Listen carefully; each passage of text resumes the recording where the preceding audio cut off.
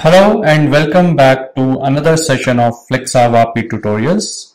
In this video, you are going to learn about reply bots.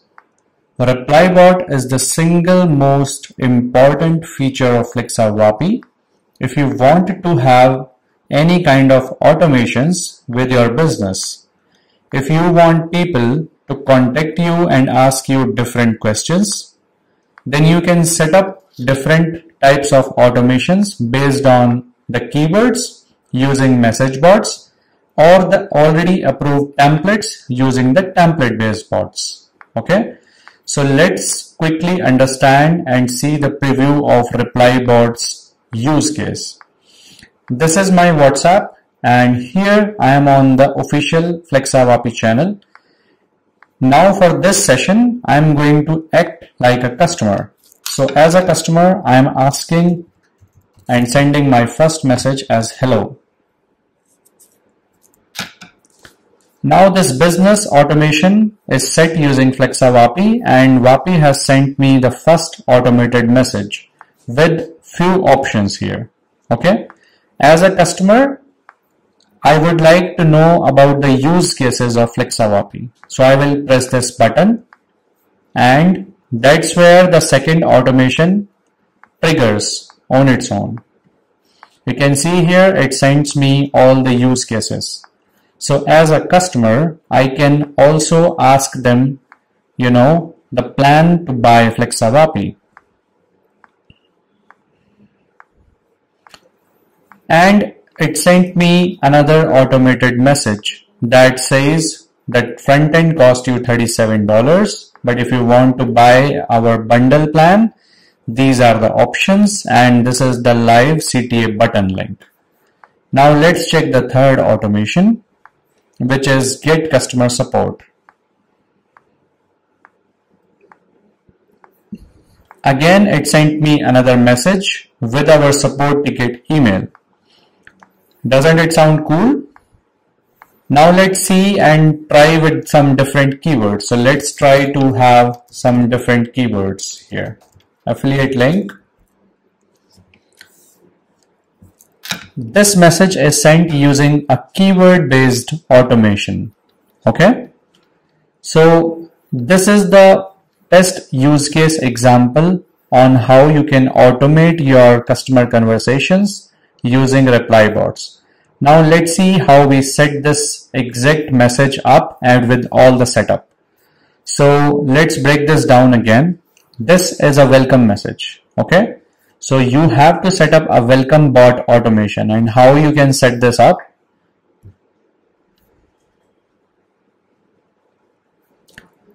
Give your reply bot a name, something like welcome bot automation.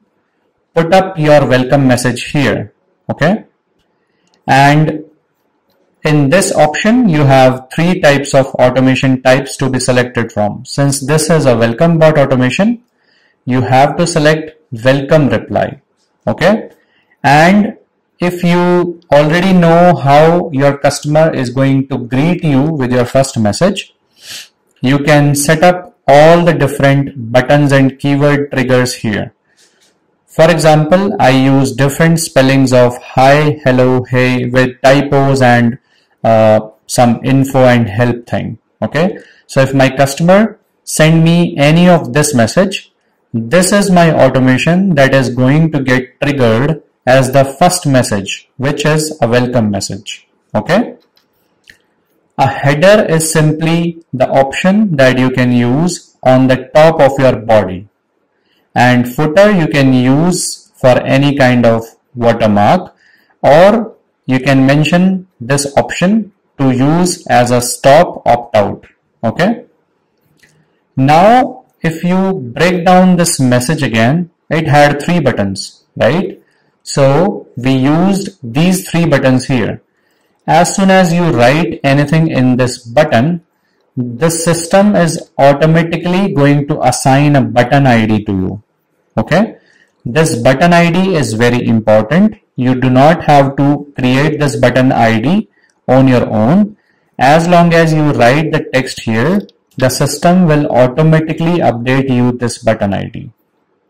Okay, So this is option 1 where you set a bot with reply buttons, and this is option 2 where you set up a button with CTA URL. Okay, so let me explain you this CTA URL option.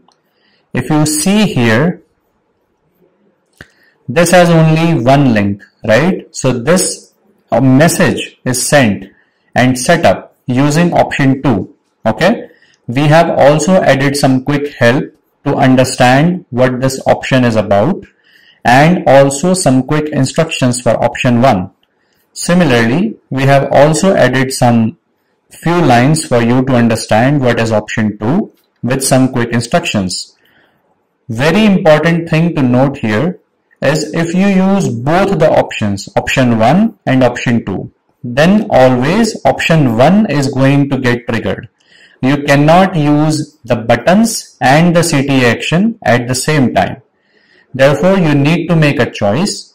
But if you enter all the details in option 1 and 2, then the system will automatically pick up option 1 as the default. Therefore, in our case, if you realize, this message has ignored option 2 details and put up the option 1 details as 3 CTA buttons.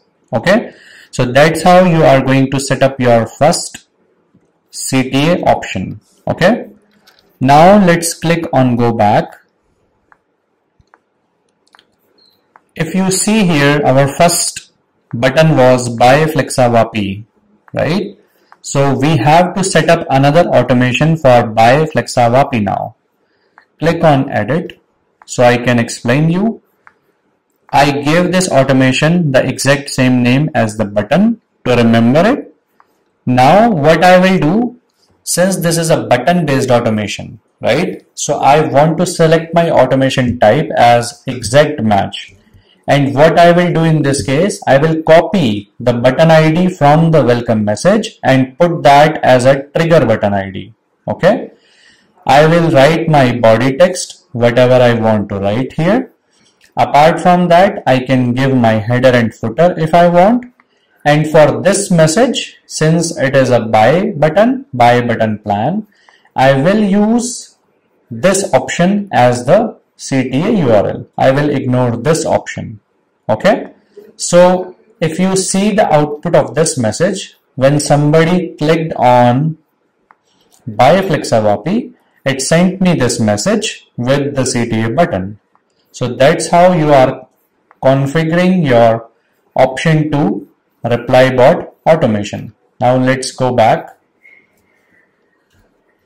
and see our second use case.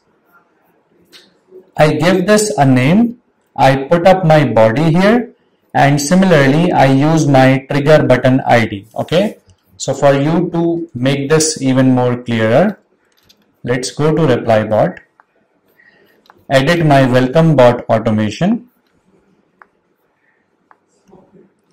and I am referencing about these button IDs. Okay, so you want to set up automation on the click of this button, use this button ID, copy that and put this button ID over here in the trigger button ID. Okay, if you also want to use this exact same message for other keywords, you can use comma separated along with this trigger button ID and now put up your cases that will trigger this message. So for example, people can ask me use cases, right?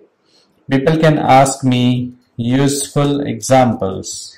Okay, so I will simply put up different keywords that can trigger this message with the intent that customer is asking me what are the use cases for this. Okay, but one thing you should know, this currently is set on exact match. Therefore, this automation will not even execute because now the system is going to exactly match these, right? So in this case, you want to edit this message automation type to message contains. Okay, so that all your automations can be executed. So for this example, I am not going to touch my automation and I will remove the extra keywords. Similarly, I used I did not use any of the options because these two options are completely optional, and I just use my body to explain all my use cases. Okay, so that's how you can set up different reply bots against different keywords and buttons that you get added inside the system as your message. Okay, I hope you have loved this, and there is no limit to any amount of automations you can run inside. You can even have nested responses, which is response inside response. So for example, here I used explore use cases and there is no CTA button or action. So what this means, nested responses. Nested responses means inside this message, I can again give them different buttons and options, and I can again set up different reply bots according to these options. So this menu can never end. Okay, so it depends on the type of automation you want to set. Okay, so thank you for your attention. I hope you have understood this concept. Have a nice day. Bye.